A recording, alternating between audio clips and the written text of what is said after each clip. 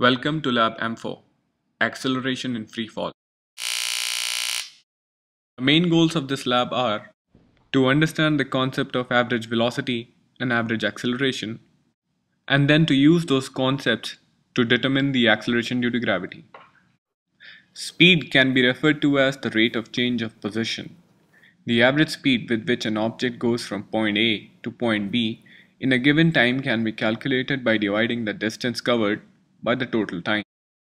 Similarly, acceleration is the rate of change of speed. We can calculate average acceleration by getting the change in speed and then dividing by total time. All objects, when dropped from a height, fall towards the earth. This happens due to the gravitational force exerted on the object by the earth. We may falsely conclude that heavier objects fall faster than lighter ones.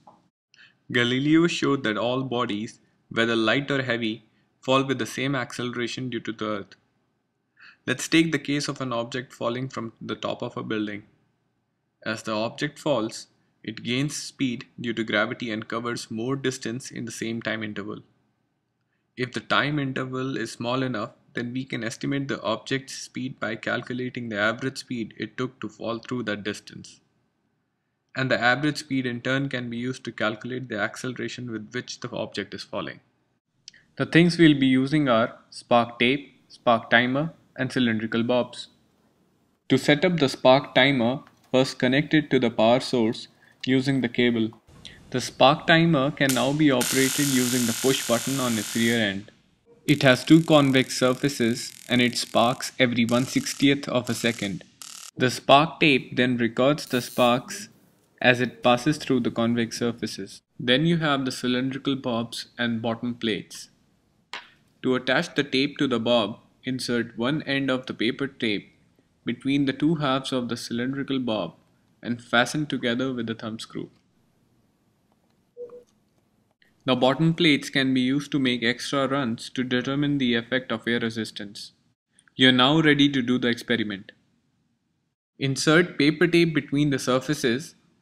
Hold the tape end high enough that the bob just touches below the spark timer. Start the spark timer and immediately release tape plus bob. Discard any part of the tape which fell through the spark gap after the bob hit the cushion. To take the readings of the spark tape, first fasten the spark tape and the meter scale to the tabletop. Ignore the first spark dot, then mark and measure the position of every other dot. You can then use Excel to do all your calculations for you. Start by setting up appropriate columns of data that you'll be using. This is one such way of setting up your Excel sheet. To proceed, plug in the data from the distance between the position of the dots. Enter the formula in the velocity column and then drag it down to get all the values. You can similarly get the acceleration figures. After that, you can plot your results in Excel. As expected, you can see that the average velocity increases linearly with time.